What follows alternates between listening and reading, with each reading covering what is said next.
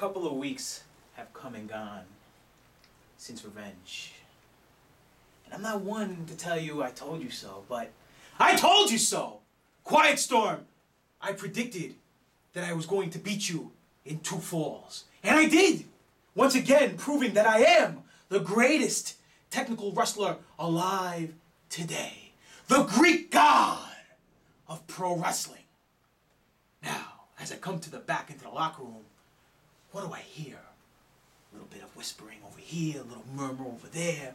People are talking, saying that I couldn't get the job done without Josh Daniels interfering in my match.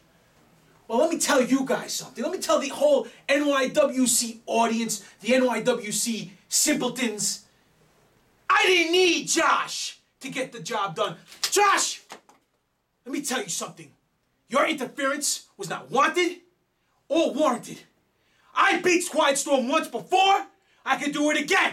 I beat you before. And I could do it again. And you know what? That actually gives me a good idea. That gives me a great idea. November 21st, Tour de Circus. They say good things come in 3.